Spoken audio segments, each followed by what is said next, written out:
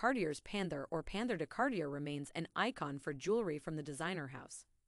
Cartier, the iconic French designer house, has immortalized the panther or the Panthère de Cartier as it is called by them.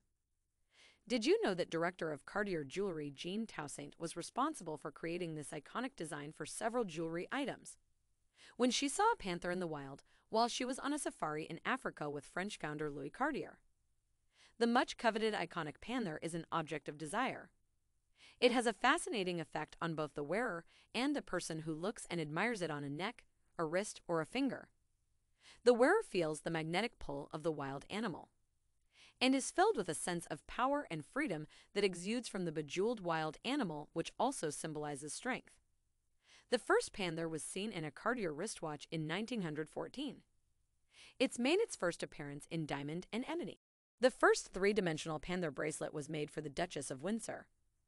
The wild cat in gold and onyx was placed above an enormous 116.74-carat emerald that was provided by the Duke of Windsor from his personal collection.